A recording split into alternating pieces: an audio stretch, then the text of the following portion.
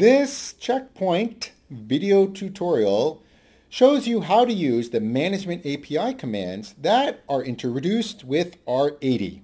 I'm Jake, Checkpoint Admin.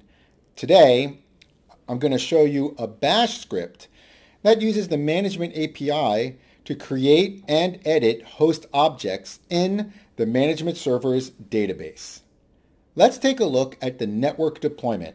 There is a Gaia R80 security management server and an R77.30 gateway.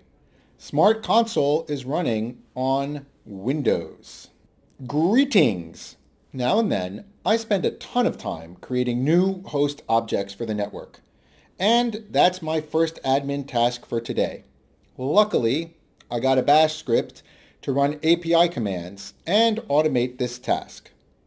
Here's an overview of the 4 ways to send API commands to the management server. The management CLI tool lets you run scripts in expert mode and is included with every new Gaia gateway and server. Oh, by the way, the Windows version, managementcli.exe, is in the installation directory for SmartConsole. Enter API commands directly from Cleash, the secure shell for the Gaia operating system. From SmartConsole, you open a CLI window and then enter the API commands. Use HTTPS post requests to send API commands to the management server. For this video tutorial, we are using the management CLI tool. Okay, let's double check the management server and make sure that the API server is up and running. I connect to the server and run API status. It looks like the API server is disabled. Not a problem. We can enable it right now. In SmartConsole, I go to the Manage and Settings view and click Blades. Go to the Management API section and click Advanced Settings. Select Automatic Start and to connect from the GUI clients. Now, click OK and publish the changes. Go back to the CLI window and run API Restart. The API server is up and running. We are good to go. Today's sample bash script is create host, and I run it from expert mode on the management server. The script has 3 sections. For starters, the script logs into the management server and runs the add host API command to create a new host. For the second section, it calls the show host API command and checks if the host object already exists in the database. In the third section, the script lets you associate the host with a list of group objects using the setGroup and addGroup commands. For section 1, the script uses these management CLI commands: login, add host, publish, and logout. Now, let's get this party started. Login. Remember, we already logged into the management server CLI in expert mode. The management CLI login command lets us log into SmartConsole with the root user credentials. We ask the admin to enter the host name and IP address. Then we use that data to run the API command management CLI add host to create the host object. Now, we need to run management CLI publish to publish the changes. All that is left is to log out with management CLI logout. Voila! Also, we are using these 3 custom functions to help manage errors.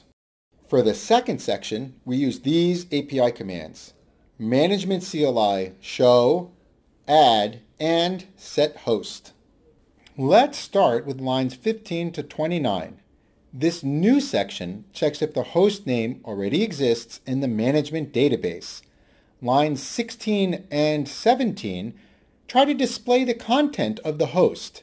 If the call to show host fails, the script creates a new host because we assume that a host with the entered name does not exist. In lines 20 to 29, if the host object does exist, the user has the option to edit the settings for it. Looking at lines 36 to 45, in this section we change the lines for the add host command so that it is only used when we are creating a new host object. Lines 41 to 44 use the set host command to change the IP address when you are editing the host. Section 3, hello JQ, and we use these API commands: management CLI show, add, and set group. At line 3, we added JQ to make it easier for us to read the output from the server. JQ is a lightweight JSON command line processor, and we can tell the API to output to JSON. Starting with R80, JQ is included with Gaia. Totally awesome. Lines 50 to 74 introduce the functionality to add the new host to an existing group or create a new one. Similar to the show host command in lines 17 to 31, we can use the management CLI show group command to search the database for a specific group.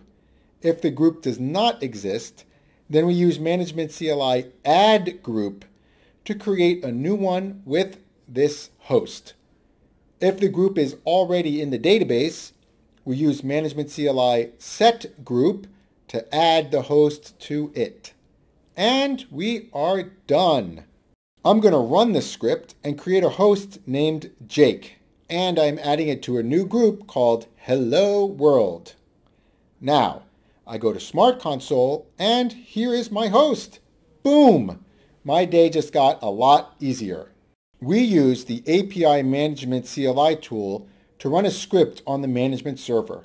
The script automated these tasks: create a host, check if the host already exists in the management database, add the host to a group, and finally, it uses JQ to help parse the response from the management server. Thanks for watching and have a great day.